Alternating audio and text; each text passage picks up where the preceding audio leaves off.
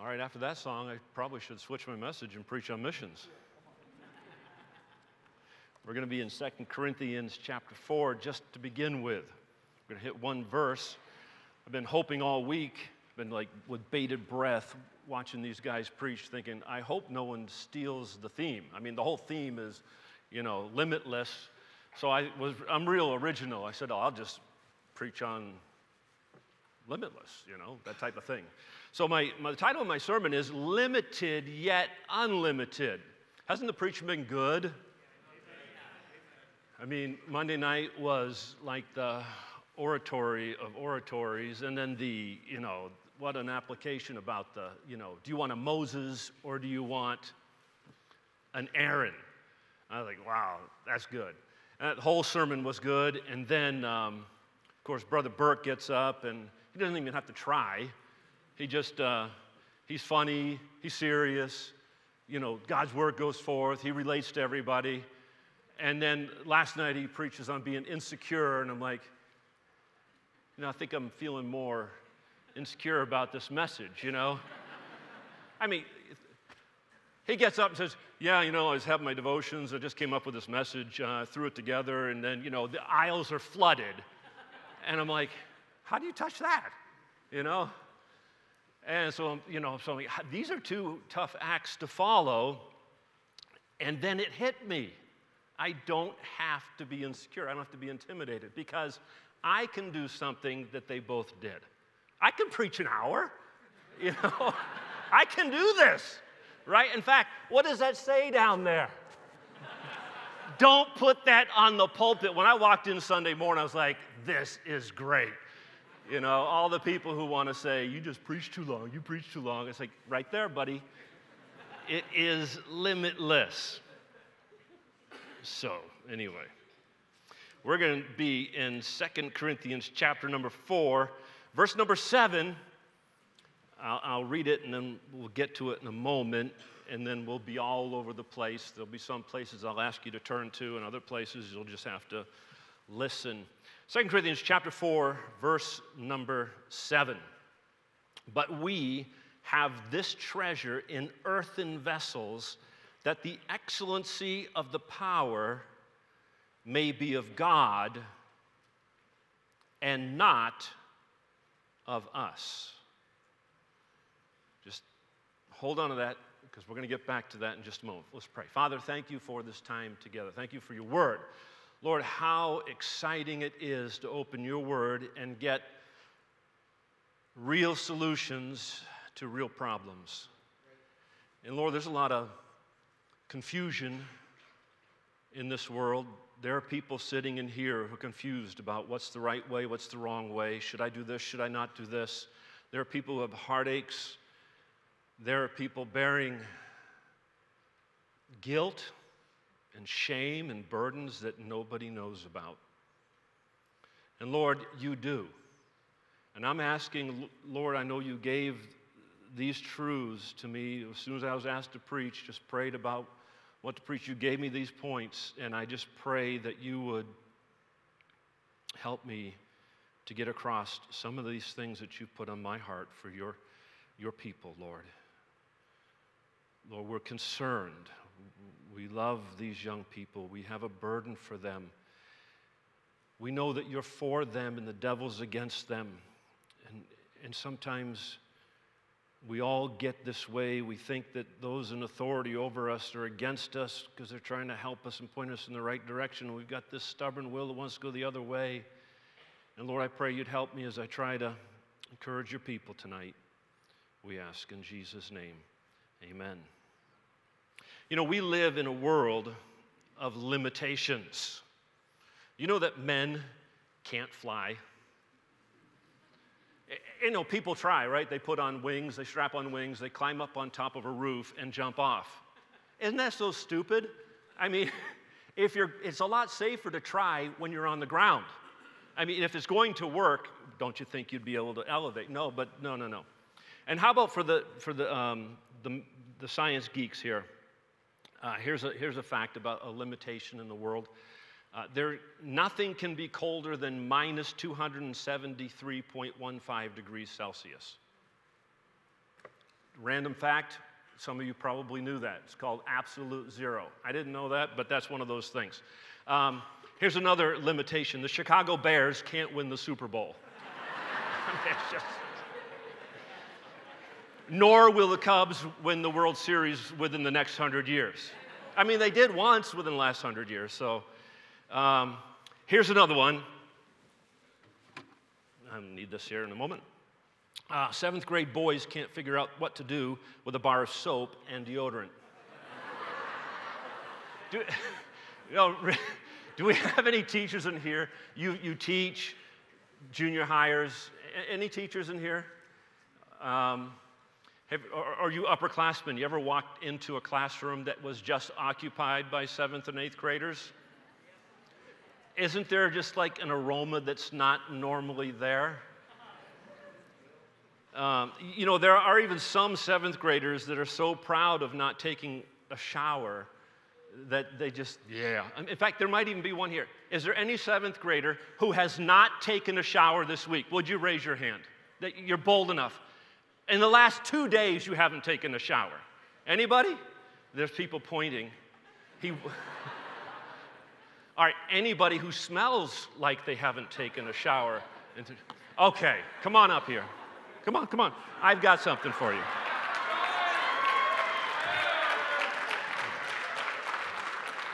There you go.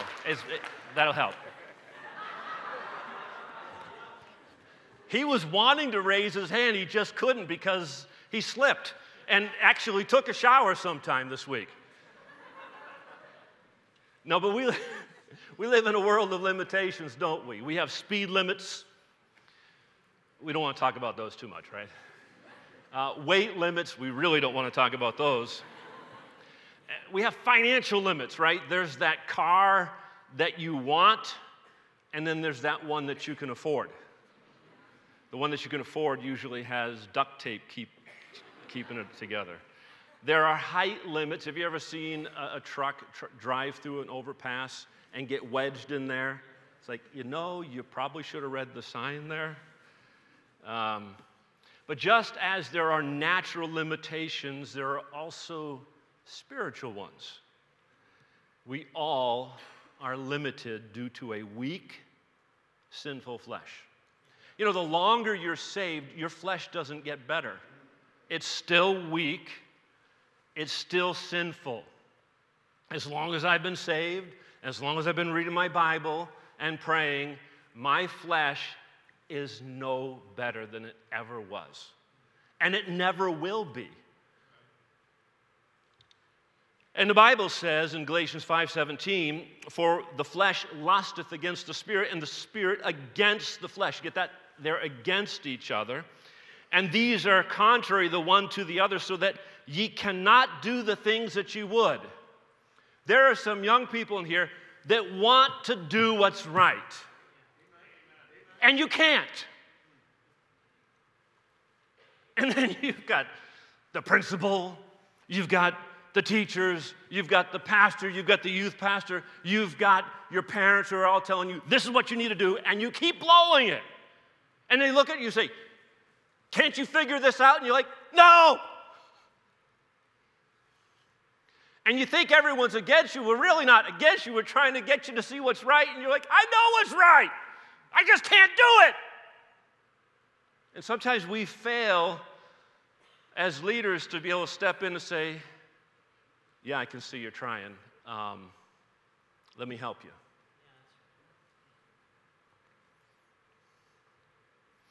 Paul said in Romans 7:19, for the good that I would, I do not. Some things I really want to do, I don't do them. He said, but the evil which I would not, that I do. Am I relating to anybody here? I want to do what's right, and I don't. I don't want to do that bad thing, and then I do. And then people get on me.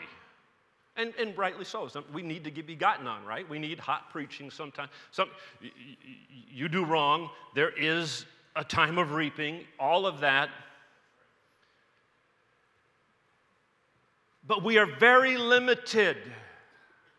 But thankfully, God's unlimited. And in Matthew 19:26, it says, with men, this is impossible. It's impossible for us to do a lot of things. But with God, you know it, all things are possible. So you just said, I can't. No, you can't. But with God, you can. Luke 1:37, for with God nothing shall be impossible. So God can do all things. And life will make a lot more sense to you when you begin to see two things. First one is that you are limited. And secondly, that God is not. And our text makes it clear. There in verse 7, but we have this treasure in earthen vessels, that the excellency of the power may be of God and not of us. God has designed it this way. We are earthen vessels. Earthen vessels are weak. Those earthen vessels, those clay pots, they're fragile. And we have this treasure of God's power within us. Why? Because if anything good happens, it's because of God, not because of me and not because of you. And then God gets the glory. This is how God has designed it. And if you think that you're limitless, you are sadly mistaken. You get out in the basketball court, I am going to smoke you. I mean, how much trash talk goes on? I mean, I am going to smoke. I'm going to light you up. You know, and then you trip.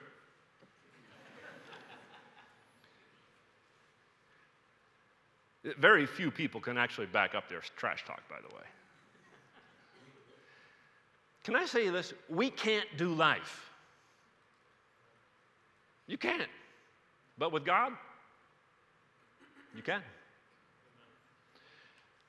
Paul said, I can do all things through Christ, which strengthens me. Our strength needs to come from Christ. So I want to consider some areas where God is limitless, and then see how he can help us with our limitations. So number one, he has a limitless plan. Every sermon so far has talked about God has a plan for your life. And I'm like, you know what? I had that written down, a long time ago. You know why? Because God has a plan for your life. And maybe God wants you to know that. 1 Corinthians, let me just read it to you, 2:9 says, eye hath not seen, nor ear heard, neither have entered into the heart of man the things which God hath prepared for them that love him. You can't even imagine the plan that God has for your life. Now, when I was young, I was talking to Brother Ramus, I taught Pastor Mitchell. Pastor Burke, I know he looks older than me, but if I grew my beard out, I'd look old too. I taught him, and Mr. Ramus is preaching tomorrow.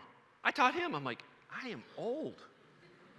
Good thing I don't look old or act old or anything like that, right? I have no idea why I said that. I was going somewhere. That's another thing that happens when you get old. You just don't remember. But God has a wonderful plan for your life. See, it came back. Wow, praise the Lord. I was young, and I remember being young. I really do. I had plans. I was like, you know what? I had an aptitude for math and science. I didn't like it, but I had an aptitude for it. And what I did like, I liked money. So I figured, I will just go and be an electrical engineer so I can make big money. I want to have a fast car with, the stereo system that would just boom, boom, boom, boom, and just reverberate and have a nice house and just a cush life. That was my goal in life. What a high bar I had. And then after 2 terms of college, I'm like, this is boring. So some of my buddies and I said, let's just drop out of school and go out to Colorado and be ski bums. So we did that. What? That is another really high goal I had in life. I had other things. I won't bore you with all the things I thought I could do. I had my plans. Let me ask you this. Do you think David, King David, ever imagined while he was tending sheep that he was going to be the king? How about Joseph? I think it never even came into his mind that he was going to be the second in command while he was in the pit. Or while he was in prison. How about Moses' mother? Do you think she could have even dreamed? I mean, when she took her son and cast him into the Nile River, do you think it even entered into her mind that he could possibly be the leader and deliverer of Israel?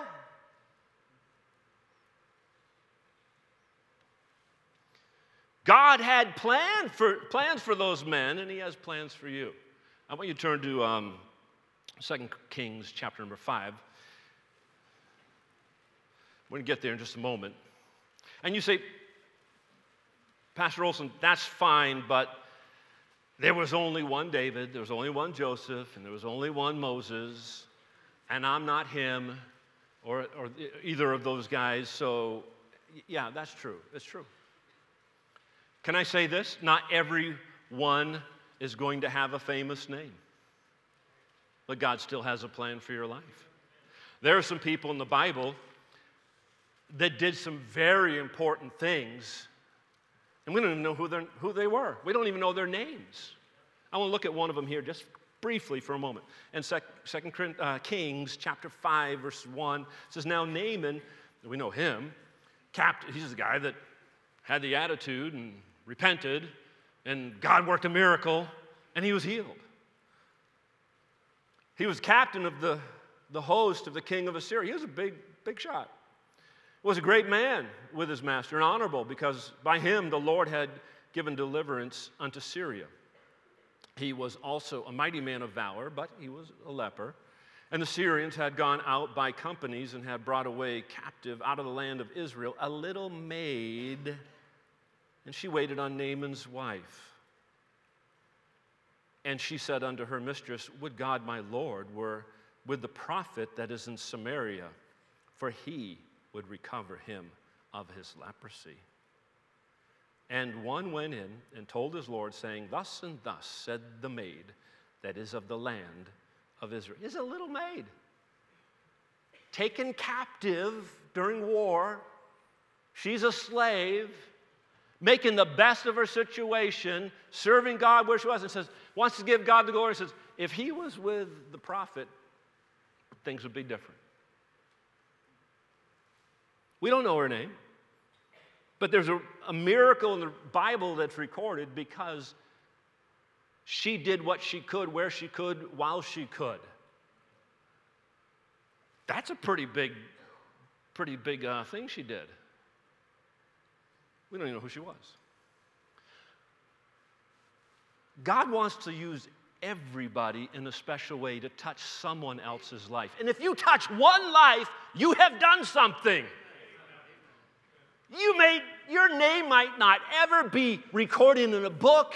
It might not be shouted from the pulpit. You might not get the pat on the back that you think you deserve or whatever. But if you do, if God uses you in one way to touch one life, that is worth it. And I'll tell you this, God wants to use you to touch more than one life. Don't miss out on God's plan.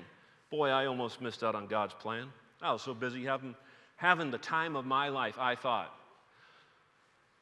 I was actually really miserable because sin doesn't make you happy. I didn't know God wanted me in Bible college. I didn't know he wanted me to be a preacher. I didn't know he wanted me to be a missionary. I am so happy I did not miss out. I look back at all my high school friends. I went to public school. I went and look at, they're heathen. And I was living like a heathen. Some of them are dead. Some been in jail.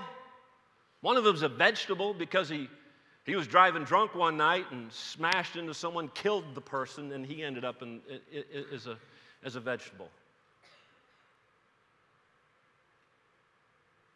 I am so blessed. I've traveled to many parts of the world. I've seen God do absolute miracles on the mission field. I've gotten to lead people to Christ who are dead now and in heaven. You can't get any thrill better than that. Knowing, had I not gone and witnessed to that person, they'd be burning in hell right now. And I almost missed all those blessings and so many more. I mean, blessings. I mean, on the mission field, right? My son John's back there. We got charged by an elephant. Wasn't that exciting? He's in the back of the pickup yelling, "Dad, go!" I'm trying to get a video. Go! It's like, I went, you know. Face to face with a spitting cobra. Wasn't face to face long because as soon as he raised up, I'm like, ah! I turned and dove. Oh, the exciting times. God has a limitless plan. You can't even imagine what God has planned for you. You say, but I know what I want to do. What you want to do is absolutely nothing in comparison to what God wants to do. And I'll tell you, when I have followed my will, I've never been as happy as when I have followed God's will. So just find God's will and do what He wants. And sometimes you just find God's will by doing what you know He wants you to do. And then you find yourself in God's will. It's a limitless plan. Secondly, God has limitless power.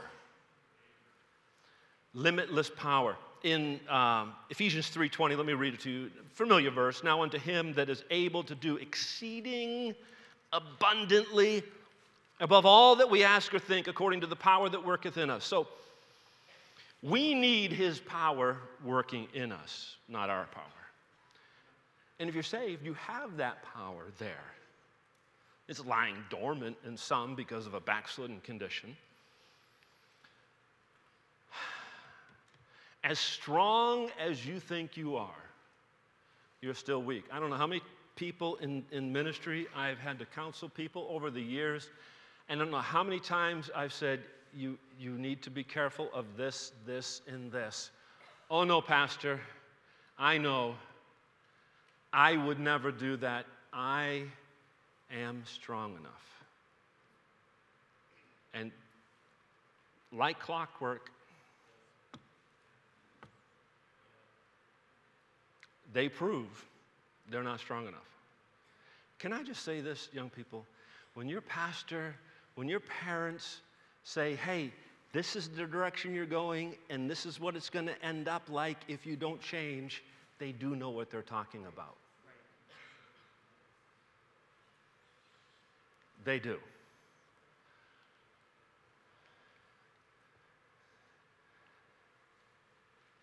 Some of you 15, 16, 17, 18. I've been that many times.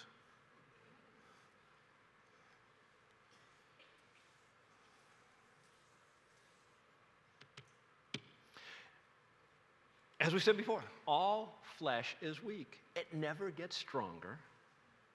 You know, young men, bless your heart, right? As long as you can rip on people as long as you say bless your heart, right? Young men, bless your heart. You like to lift weights and build muscles, and that's okay.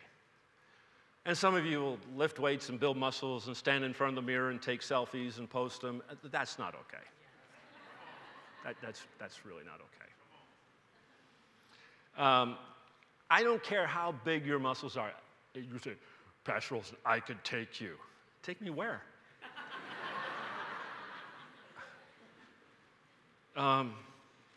You know, as big as your muscles are, you're still weak. Because A sign of a man's strength is not how much he can bench.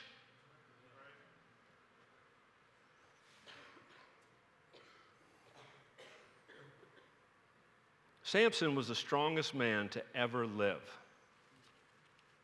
But he was defeated by another giant, right? No. Who was he defeated by? A woman. Now, if you ever have to do counseling sometime and guy says, hey, my wife just beat me up, well, you got some counseling to do right there. But people like to play with sin and say, I can handle it. Proverbs chapter 7, verse 26, for she, this is talking about the strange woman, the whorish woman, for she hath cast down many wounded, yea, many strong men have been slain by her. These big tough guys, oh yeah, man. And then this girl comes up, puts her arm, or wraps her little arm around his big muscle, and he melts. She says, why don't you come over here? No, we shouldn't. Well, maybe we should do that. And he's just a fish. Yeah, but I'm strong. No, you're weak. But thankfully, God is all-powerful. Would you turn with me to 1 John chapter number 2? 1 John chapter 2.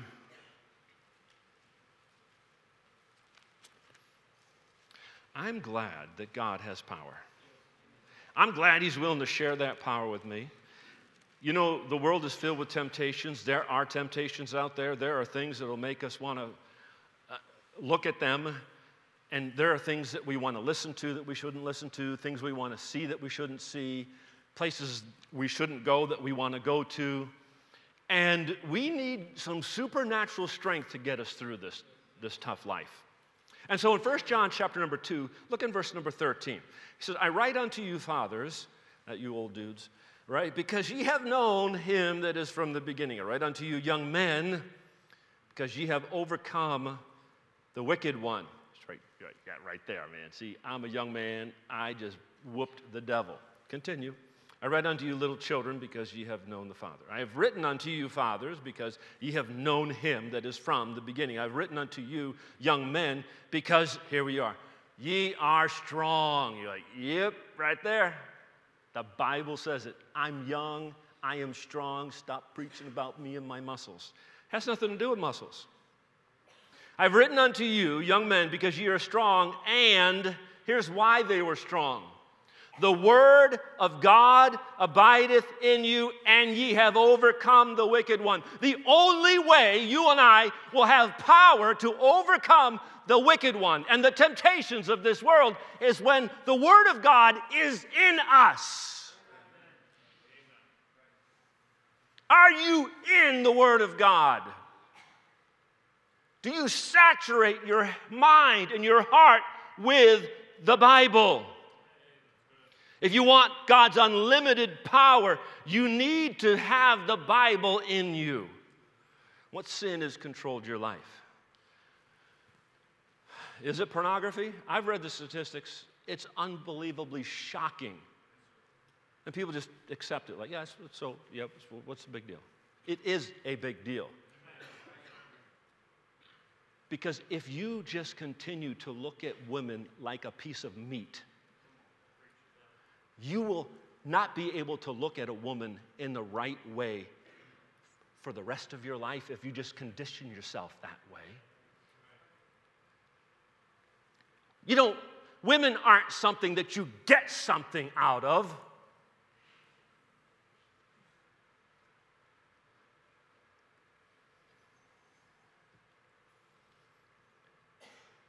What sin has hooked you?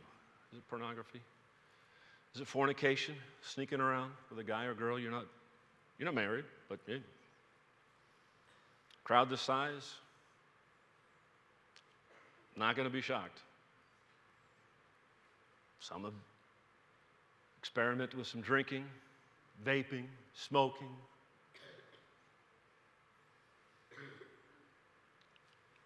I'm sure nobody in here listens to worldly music because it's not even a temptation to the flesh, right? Of course it is. It's a huge problem. Now they call it, it's not CCM, it still is CCM. Now they call it worship music. Oh, if I call it worship, then I must be worshiping God. No, you're worshiping man because it's all flesh.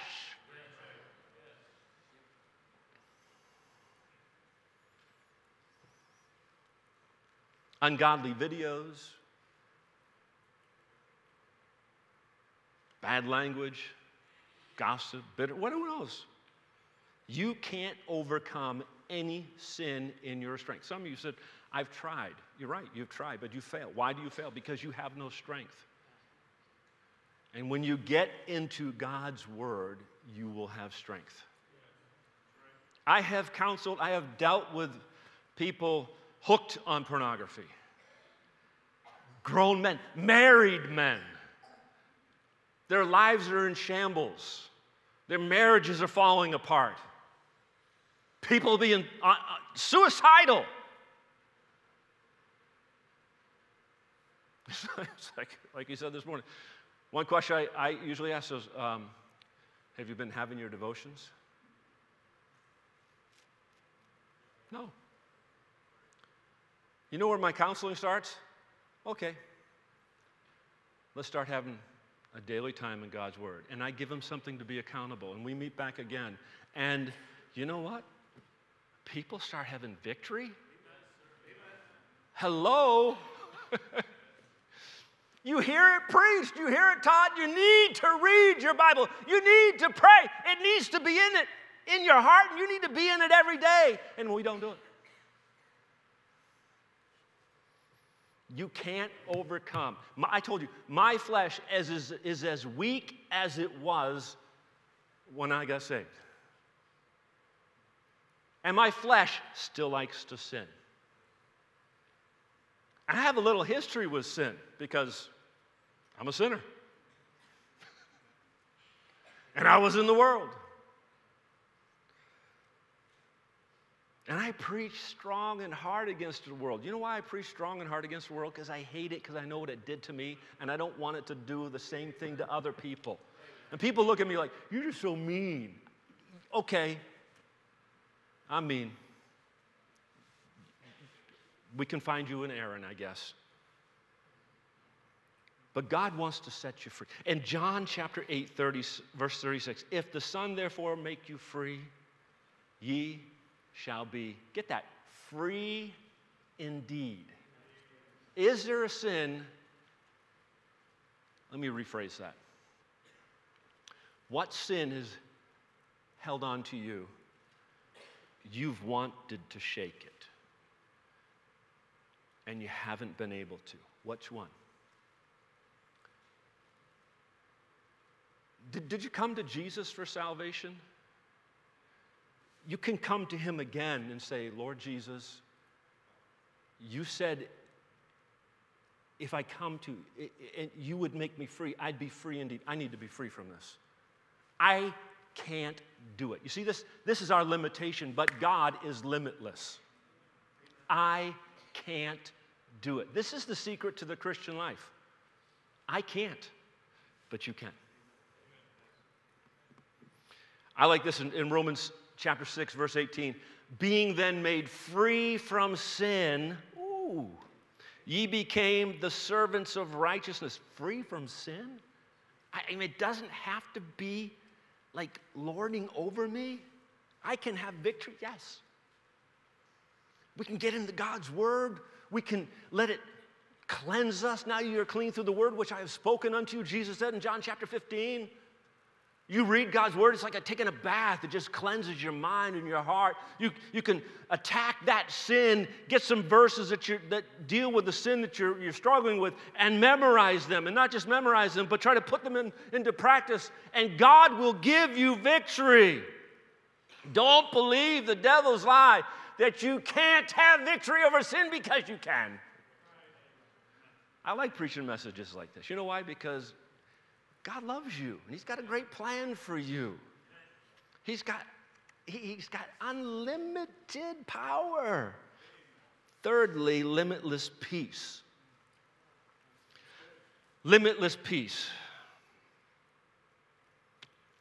Let me ask you a question. Do you worry about things? I do. Let me ask you another question. Do you fear the unknown? I'm tough, man. I don't fear. Let me tell you what, I fear. So you're not really strong. You know, I'll put myself in the same company with David. What time I'm afraid, I will trust in thee. You know, David was afraid. That's why he killed Goliath. He was afraid. Nehemiah was afraid. Read about Nehemiah. Paul was afraid. Without were fightings, within were what? Fears. Let's just be honest. We are afraid. Let me ask you this. Is there anyone here that you've been really going at it with something in your life? And you're like, I'm going to give God one more chance. And if he doesn't help me with this, I'm done. There's no hope. There's no hope.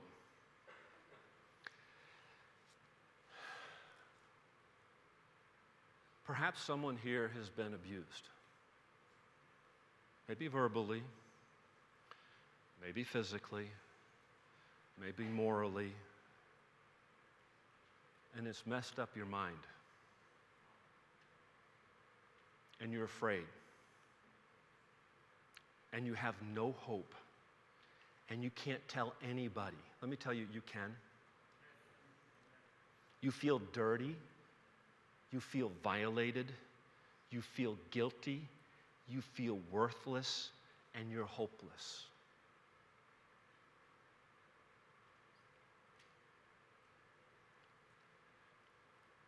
God offers hope. Romans 15:13. Now the God of hope fill you with all joy and peace in believing. Is that a promise here for someone tonight? Why? That you may abound in hope through the power of the Holy Ghost.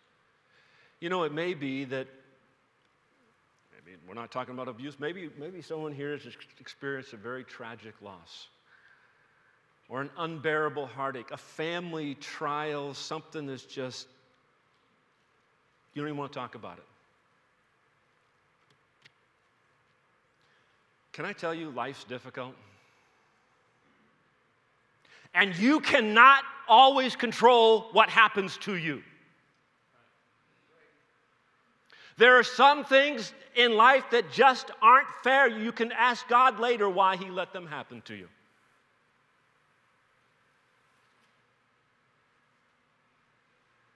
It's not fair. I've said that to God. God, it's just not fair. I did this and this and this and this, and you let this happen. It's just not fair.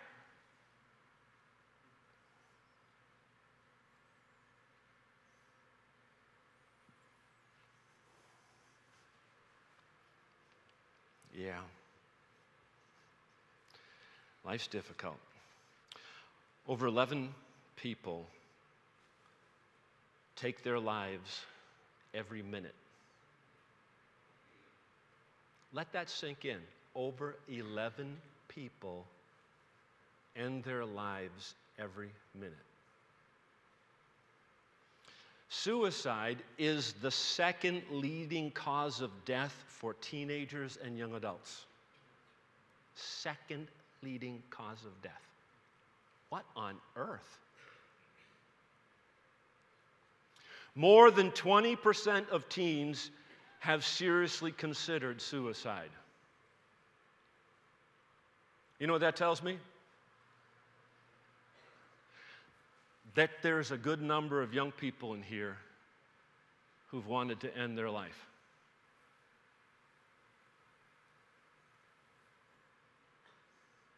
sitting right here.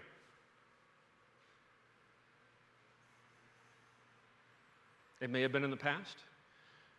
It may be presently.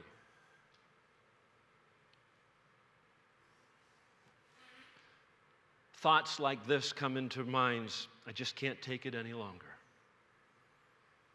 It hurts too much to continue living the way I'm living. I just can't deal with it. How about this one? I've made a mess out of my life, and there's no way to fix it. There's no way. I can't come clean with mom and dad. They'll kill me. And then one that just seems so right, but it's so wrong. Everyone would be better off if I was just dead. No, they wouldn't be. They'd be heartbroken. So no, it would break my parents' hearts if they knew what I've done. No, you do not know what you do to your parents. As long as you're alive, there's still hope. And God offers peace. Jesus is not just part of the Christmas season. He is the Prince of Peace. A prince, you know what a prince has? He has power. He has authority.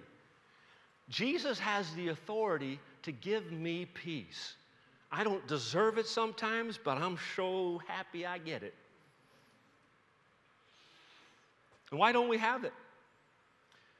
It's usually because of some sin that we let into our lives. Let me read a verse to you. Isaiah 48:22. There is no peace, saith my God, unto who? The wicked. So let's break this down. Let's make an application. If you and I are holding on to a sin, covering a sin, we'll never have peace. Hold on with me. This is really important. God gave you spiritual authorities. If you don't like that word, authority. He's given you people who love you, who are charged to help you and to care for you and to get you through some struggles in life. They've been through those things. You've got pastors and youth pastors. You've got your parents who love you. They pray for you. They have so much invested. And then you get into sin and you won't even get help from them. Proverbs 28:13, he that covereth his sins shall not prosper. What are you covering? What are you hiding from mom and dad? No, but if they knew, they need to know. No. They need to know. He that covereth his sins shall not prosper, but whoso confesseth and forsaketh them shall have mercy. You say, well, I confess to God. Amen. But you need help to forsake them. You can't do it on your own. You've got a support group. People who love you, they're praying for you. They want to help you do it, but you can't do it by yourself. I've seen too many young people say, oh no, I'm going to handle this. They don't handle it. They go to their friends, and the friends give them horrible advice.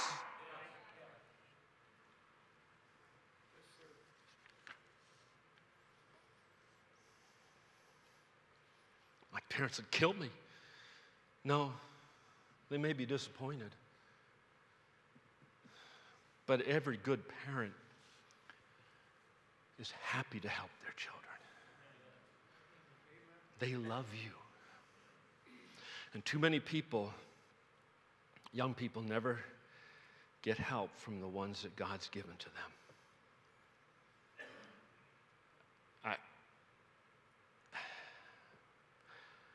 I've seen it in too many families. Kid sneaks around. Kid gets in sin. Kid covers up sin. Won't get help. builds walls against their parents. Parents see there's something wrong. I don't know what it is. I'm praying. I'm talking to them. I'm doing the best I can. I'm working with them. And the walls are built. I can't get through to my child. The children built those walls.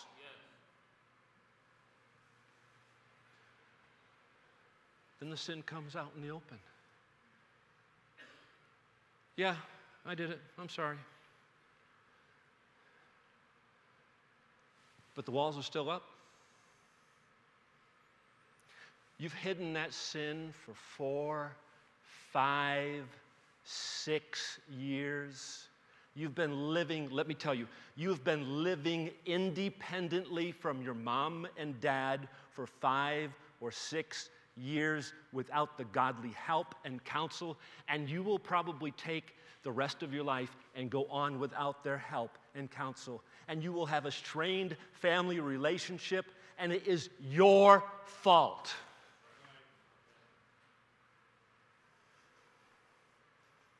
I love you enough to tell you that.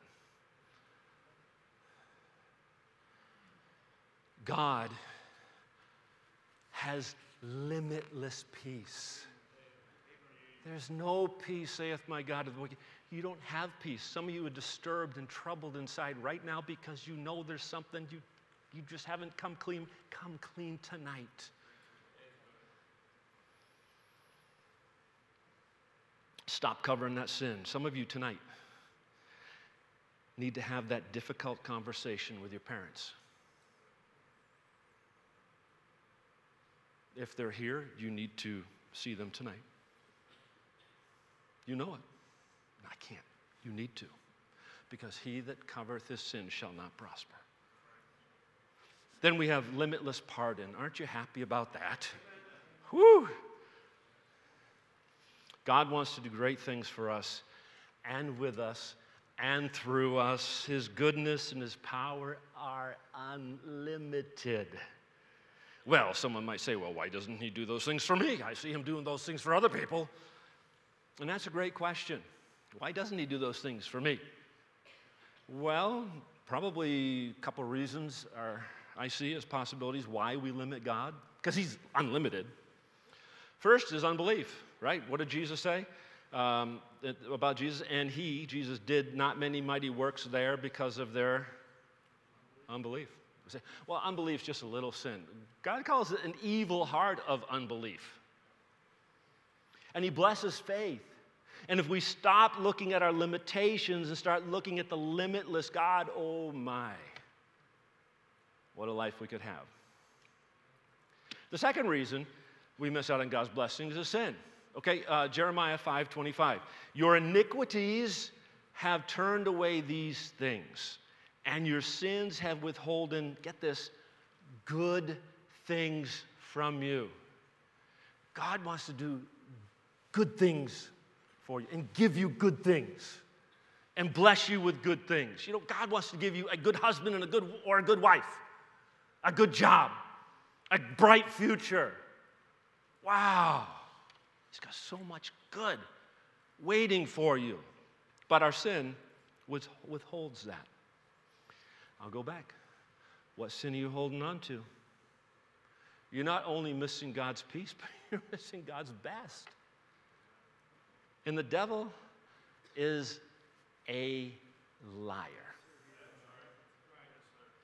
He'll convince you, some of you, that you've gone too far, and God won't forgive you. You confess that. No, he'll tell you confessed that last week and the week before and the week before. God's tired of you. You can't get forgiveness. Oh, show me that in the Bible. Huh? I was preaching in Zambia a couple Sundays ago, and it was exciting to be back there. And I was preaching out of Ephesians chapter 2. And listen to this verse with me. It says, but God, who is rich in mercy for his great love, wherewith he loved us. And I just paused and said, God is rich in mercy. Let me ask you, what does it mean to be rich? In my mind, what it means to be rich is that you have an abundance of something, right? So rich people seem to never run out of money, right? You ever see some people, it's like they go on a nice vacation. You know, like 6 months later, they're going on this another, like, lifetime vacation. Like, yeah, I haven't even done that once yet, you know? And amen, praise the Lord. God blesses people. But you know what I'm saying? Bless their heart. No, God, the Bible says, is rich in mercy. Do you know what that means? His mercy, he never runs out. If I mess up, and I do, I can go and ask God, oh God, please be merciful to me, a sinner. And you know what he does? He forgives me. Amen. And I may blow it again. I'll say, I'm never going to do that again. I'm never going to have this attitude. I'm never going to do any of that again. And then I blow it. Why? Because I am weak flesh. Oh, hold on. Time out for a second. Young people, your parents love you, and they have weak flesh too, and they make mistakes, and they sin. Oh, believe it or not. And they still have the authority to tell you not to do what's wrong. Cut them some slack and forgive them. Okay, time back in.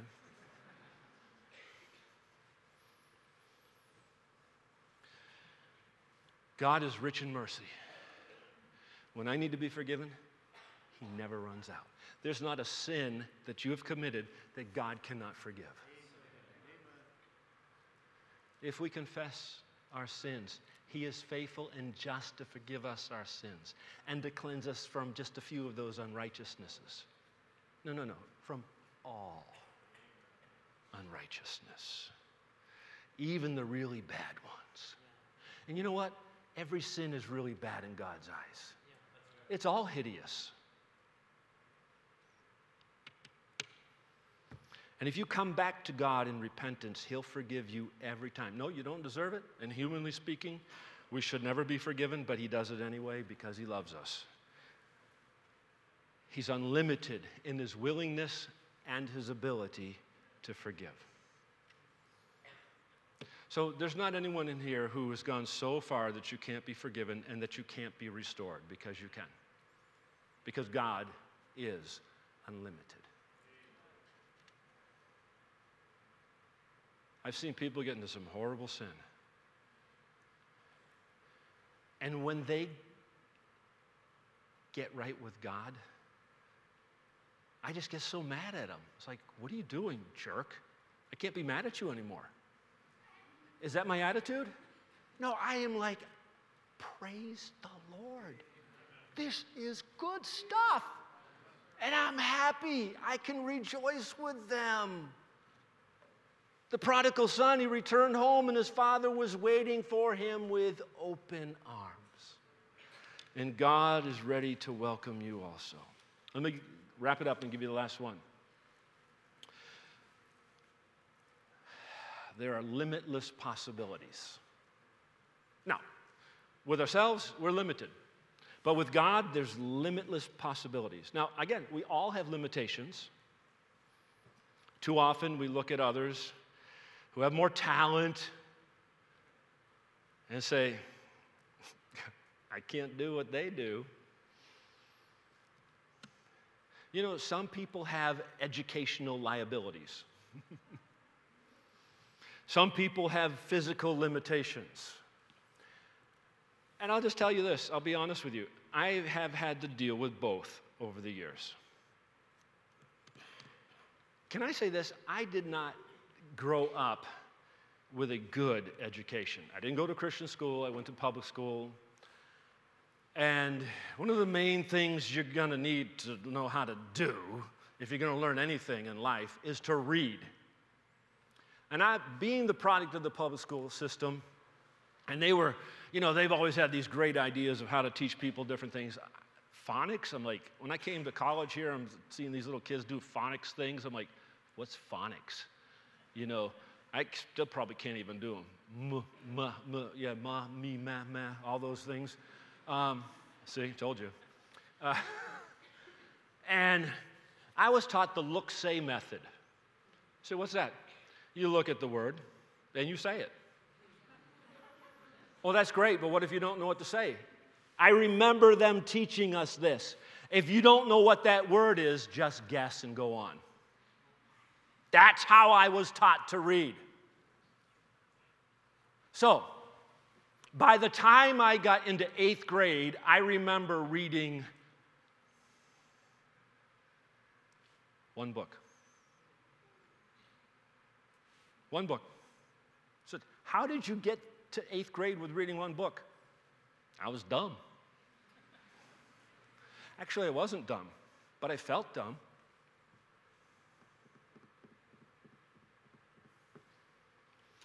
And so you say, how'd you get through high school? Well, that was easy. You have a book report, flip the book over, there's a little blurb on the back. You rewrite that, put it in your own words. That's your book report. That's a summary. You said you went to, electrical engineering. I did, and we had to take English. And they made us read, okay, there's a little thing called Cliff Notes. So I got the Cliff Notes, which is a really shortened version of what's going on in the book. But I couldn't even take the time to read through those. So I just kind of skimmed through those. So then I came to Bible college. Let me back up.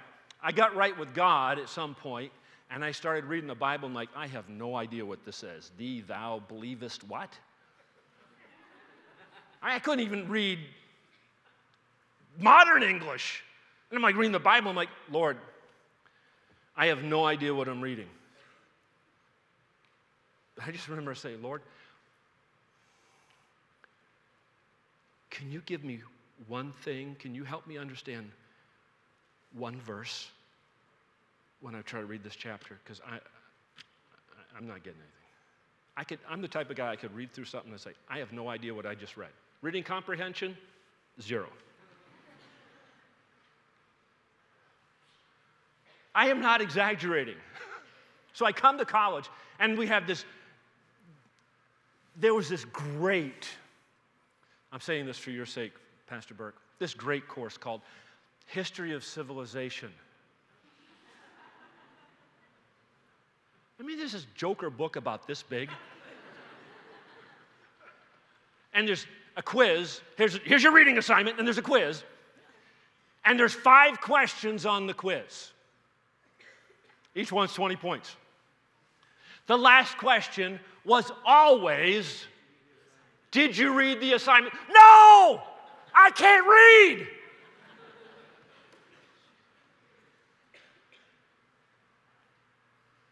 The best I ever got on a quiz was 80%, and it went down from there. Somehow I got out of that class. I have no idea, but I got out of that class. So I did get better at reading, but I still wasn't good. Then I went off to master's school.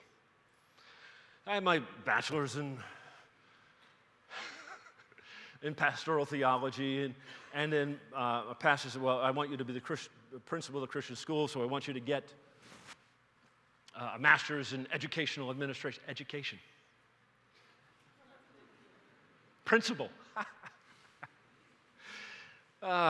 So we go. And my friends are there too, and they're taking another track of things. And they're out playing basketball at night, go to class in the day, playing basketball at night. And I'm in the room, reading and reading and reading and reading. I had one course, I had to read 5, I had 2 weeks, 5 books and a book report for each one, and then a 10-page philosophy paper on top of that. I'm like, I am going to die.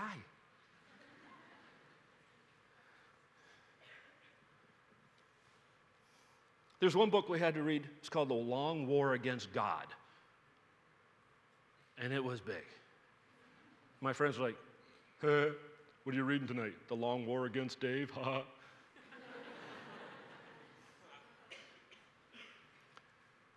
Now, I'm not stupid. But I felt stupid because I was academically challenged. But you know what? God has a sense of humor. The guy who I just described, who struggles to read, and this is not me, I'm just saying this. I'm just saying with God there's limitless possibilities. He's allowed me to write 20 tracts, and I've written over a dozen books. How on earth and people actually said that they've got a blessing out of them. How on earth does that happen? Because God can take our weaknesses and work through us despite ourselves. Get a hold of this. I mean, physical limitations. We had a bad car accident in Africa. Some of you know this. You've heard this story. You're like, yeah, you just keep talking about this. Yeah, because that's what God has done. My wife broke her neck. I had a bad head injury. That was my 5th concussion. Traumatic brain injury, TBI. Sometimes my brain doesn't work right. You say, I knew that. It's true.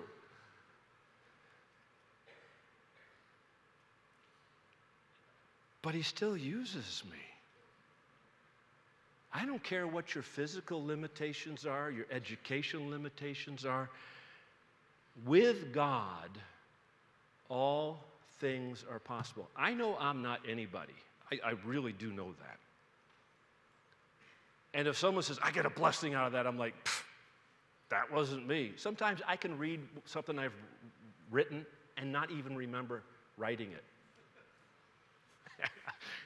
I turned something into proofing one time. This is great. And I was like, yeah. And then I get it back from the proofer and said, you know, you used the same story in this chapter as you did like 3 chapters before. It was such a good story. In my mind, I needed to tell it. And I had forgotten, because of my brain damage, that I didn't even remember including it in a previous chapter. It's like, how on earth I get away with stuff sometimes? I don't even know. And God still uses me. I'm like, praise the Lord. Physical limitations. My dad's 88 years old. He can't walk real well. He gets real wobbly. He's falling down. He's a big guy. He gets hurt. He can't go door to door soul winning, but he loves to be a soul. He loves to witness. He loves people. He gets on his little motorized scooter and goes down to the town green on Saturdays looking for people to talk to, passing out gospel tracts, leading people to the Lord, because he's just going to do something for the Lord, and we don't have to be limited by our circumstances. We can turn to an almighty God who can help us overcome, and what we can't overcome, he can use those limitations in these earthen vessels of ours so that he gets the glory.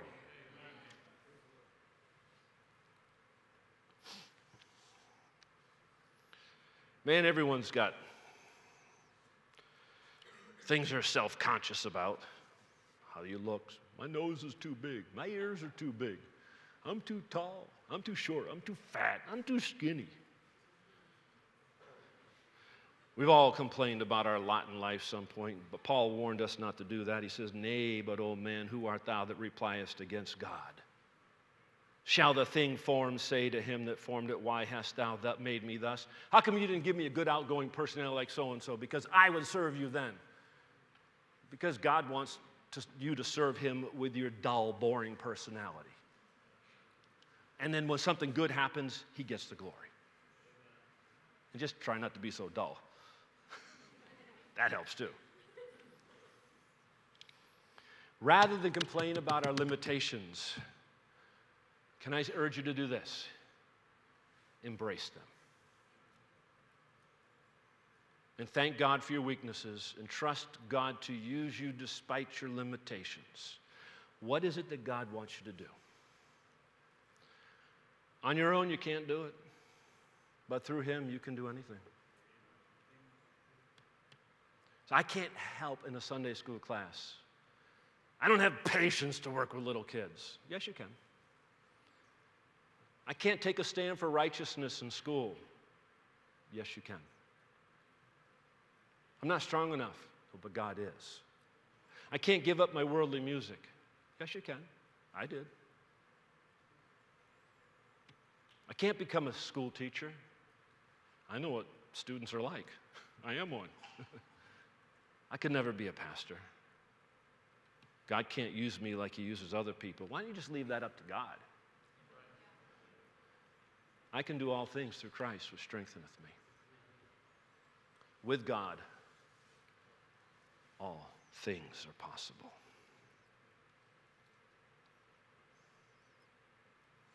We have unlimited possibilities despite our limitations. You know, Jacob had limitations. He had all sorts of problems. And you know what his response was? He said, all these things are against me. He looked at all his trouble. David had limitations too. You know how he responded? God is for me. One says, all these things are against me. Another one says, God is for me. Who was more successful? The one who stopped looking at his limitations and started looking at God. And we can do the same thing. How are you going to respond?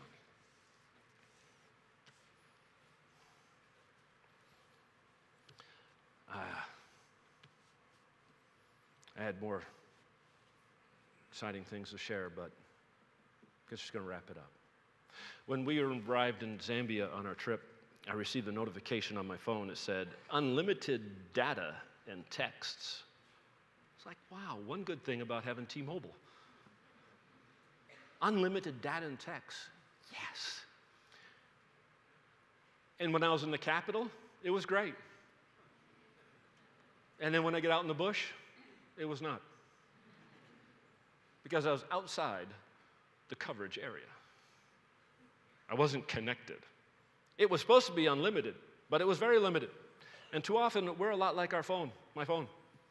We're supposed to have unlimited help from God, but we're outside of God's coverage area.